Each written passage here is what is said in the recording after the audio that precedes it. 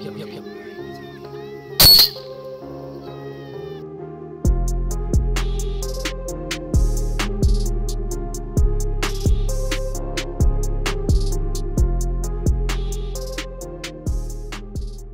Hey guys, 22 Plinkster here. This is a little bit different video than I usually make. One, it's nighttime. Two, I've got a thermal optic. And I guess probably about 5 or 6 years ago, I was really turned on to thermal hunting. I spent a lot of my time in Texas, more specifically South Texas, where you can do a lot of thermal hunting, you know, for jackrabbits and for coyotes and bobcats and things of that nature. And up until this year, which I live in Tennessee, up until this year, you couldn't hunt with thermals, okay? You couldn't even have them on your possession while big game hunting. So Tennessee has recently changed that law that you can use thermals for hunting coyotes, but it's a small season and you must use a shotgun. Of course, on here, we got it mounted on a rifle. Here recently, I took a trip out west to try out this new ATN ThOR 5 XD thermal scope and tried it out in the field a little bit. They sent it to me to do a review, and I like to thermal hunt, especially for predators. So I got to really know this thermal. Spent several nights up until probably 8 o'clock in the evening to 2 o'clock in the morning, trying it out, looking at a wide range of animals, deer, coyotes, and raccoons. So if you don't want to see those predators get shot, you can turn off the video right now. But before we go to the hunting stuff, I got to go over some of the features on this optic.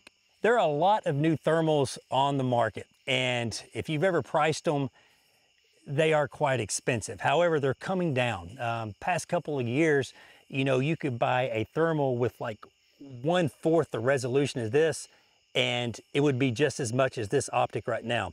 The ThOR 5 XD boasts that it has the largest sensor of any thermal out there. And what that does is allow you to get actually 1,000,000 megapixels more in this digital screen than its competitor. Now, I've never counted the megapixels, so I'm just going to take their word for them. But while hunting with it, I noticed that it's very sharp, very clear. Now, it does have a digital zoom, so once you start zooming out farther and farther and farther, the picture kind of gets a little pixelated. But if you stay within probably 13 power and under, it does go all the way out to 30 power, but if you stay about 13 power and under, the image is still really sharp and clear.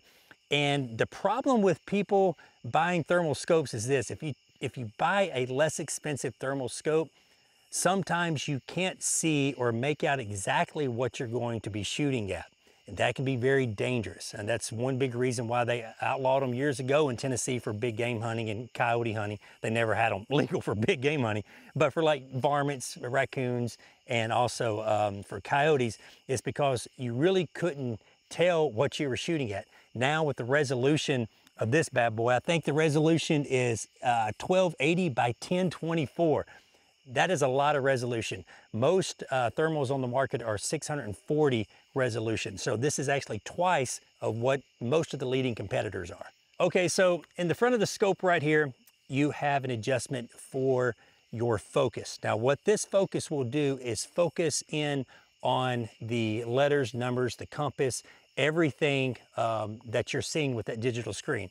Your rear focus right here, that actually adjusts the focus on your target downrange. So once you get this set, you're good to go. But this right here, sometimes you have to do some adjusting. There are so many features on this particular model. Like I mentioned before, this is the ThOR 5 XD. This is also the LRF model. That stands for laser range finding. You can range find on shiny objects up to 1,000 yards. And what the cool thing about this setup is it actually has a ballistic calculator. So once you put your data entry in this scope, say for instance you're using a 5.56, you can go in there and create that. And once you create it, you put in there your ballistic coefficient, your height from the scope to the center of the barrel, the speed and the grain bullet. And what that does is once you are zeroed at whatever you tell it, say 100 yards, and you go out there and you range find a coyote at 250 yards, you can hit that and it automatically moves your crosshair to give you the windage and also the elevation on your target.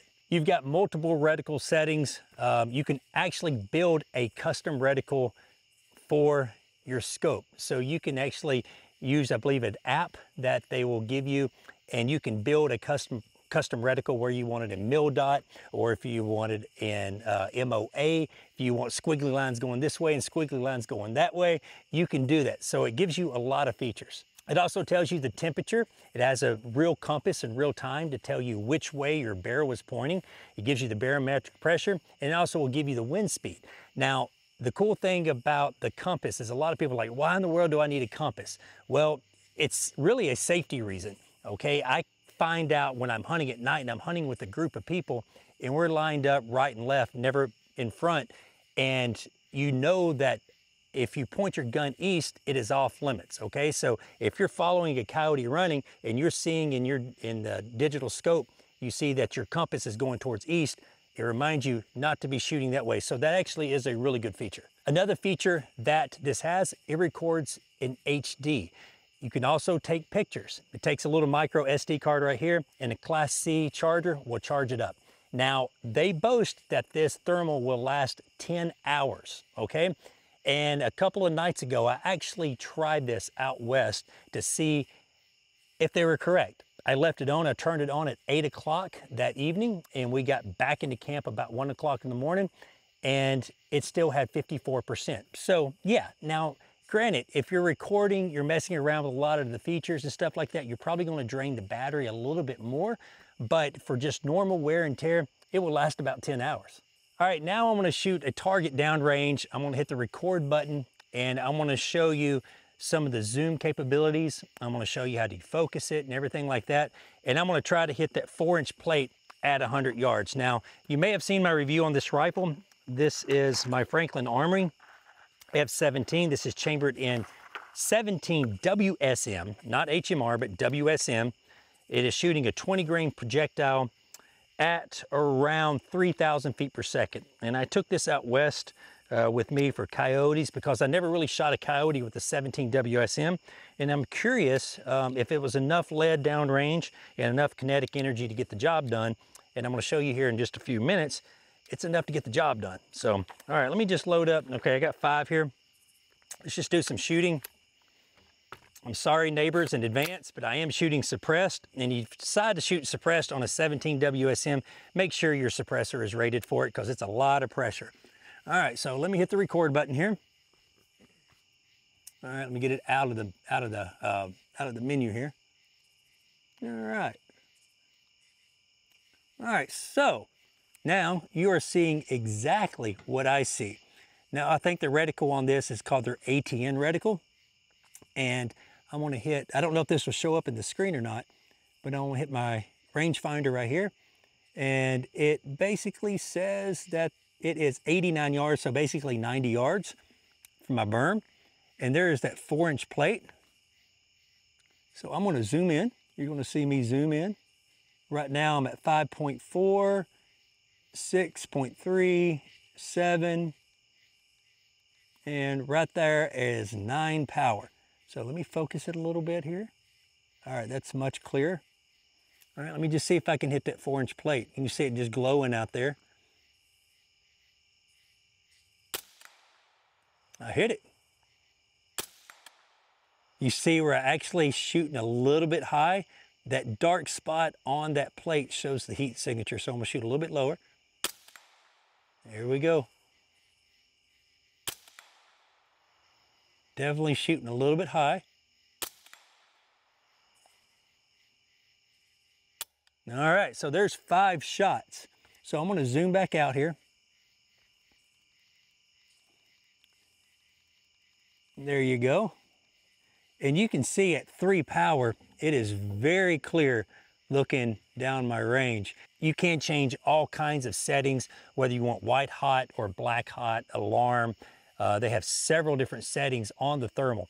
But since I'm shooting a little bit high, I wished I could show you through the scope how to do it, but they have like a 1-shot sight-in. So basically what it is, what I like to do is take a piece of cardboard and I put aluminum foil or that aluminum tape that you would use for ductwork. I would put about 1 inch by inch square or 2 inch by 2 inch square, set it up about 50 yards, and you take that, you make sure you got a good steady rest, you take that first shot and you're aiming for that aluminum foil because that aluminum foil is going to glow a little bit hotter than the box, so that gives you your thermal signature. And once you do that, if you are shooting a little bit high or a little bit low, a little bit left, a little bit right, all you do is you go into the system here and you click on, I guess it's a sighting tool or the bore sighting tool that it has, and you click on it and it will give you two crosshairs. Okay, one crosshair will stay on the tape, and as you move it up and down, that other crosshair is going to go like this, wherever you move it to, up, down, left, right.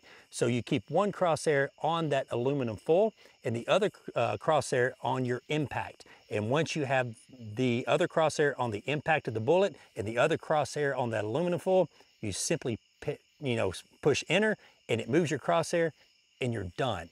It is much easier to sight in than a regular scope. This optic also has Wi-Fi capabilities, so you can connect it with your cellular device, whether you have iOS or Android.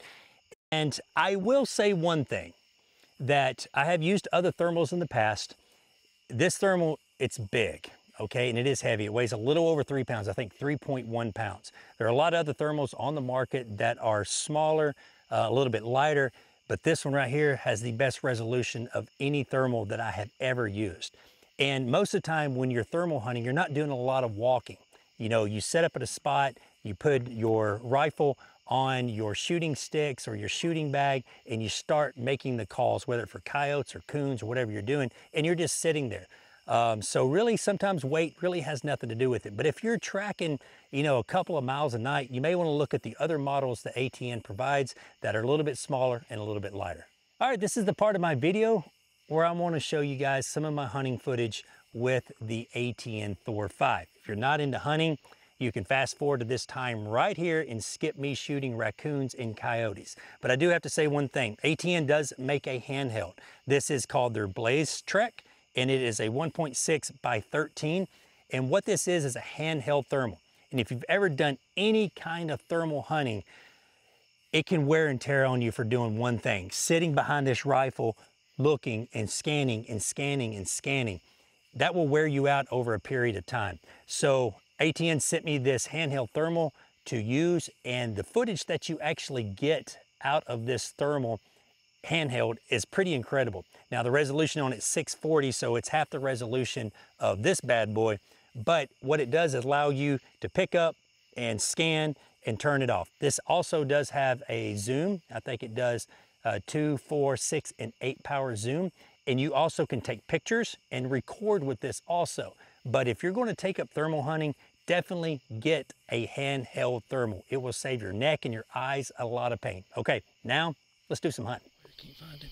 He's picked. Where's he at? Two left. Okay, is he standing up? Yep, shoot him.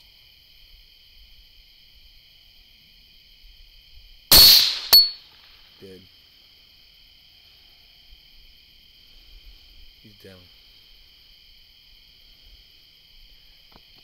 Good shot. Thanks. He's coming.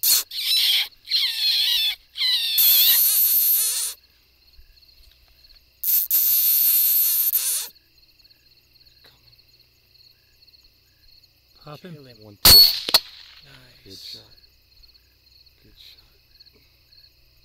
114, 108, 241. He's about to go in the corn though. Yeah, 250. You may shoot him? 250.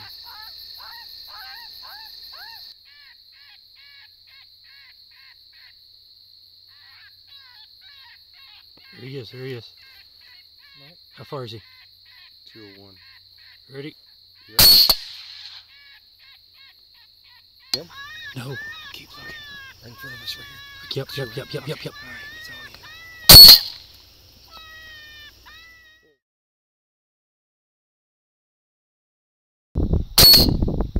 you. Got him.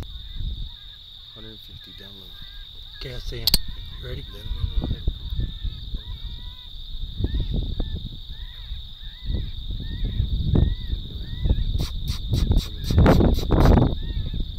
I'll get him here to go. 147. Take him.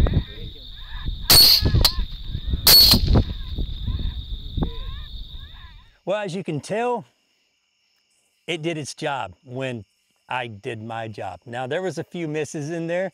It's kind of hectic when coyotes run in on you, but a couple of those, there's no excuse of me missing whatsoever. But if you're looking for a thermal, you know, check this out. They are quite expensive, like any thermals on the market. But I tell people all the time, buy once, cry once, because the clarity that you get with this particular thermal scope, you will not be disappointed. They have a 5-year warranty, and you know, it's a great bang for the buck because there are more expensive thermals on the market than this ATN. When you're probably saying to yourself, well, I've had ATN products in the past and I really didn't like them. I'll be the first one to tell you, I've used some of their products probably about 6 years ago when they first came out with the digital screen. I didn't like them. And I was kind of hesitant of using this scope for video and using it out in the field because I didn't have good luck with the previous ATN scopes 6 and 7 years ago. This is totally different. This is by far night and day different than their older stuff. This is a new generation. I think this is their 5th gen of thermals that they have out, and I think they really hit a home run. Well guys, if you have any questions about this thermal scope, it can do a lot more than what I covered in this video. There's a list that is a mile long, and I know I didn't cover it all, but I tried to do my best. But if you have any questions, put them in the comments below. Until next time, y'all be safe and keep looking.